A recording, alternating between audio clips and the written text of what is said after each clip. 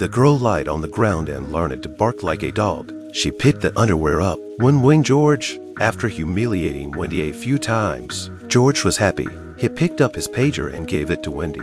Wendy said a couple of messages for help, but the other person did not understand. It turned out that they didn't speak the same language. Wendy had to ask George to be a translator. As a result, George's request was even more unreasonable. Translation of one word required Wendy to take off a piece of clothing. For the sake of Sam, Wendy endured yet another humiliation. They finally heard back from the pager. Then George said again, according to the rules, Wendy should take off another piece of clothing. Only then did they realize, this George is obviously a pervert. Sam said angrily, the game is over. He didn't need his help anymore, but George was not happy about it. He pointed his gun at Wendy and dragged her off to the woods. Not long after that, Sam heard Wendy's screams. At that moment, he felt worse than ants on a hot pan.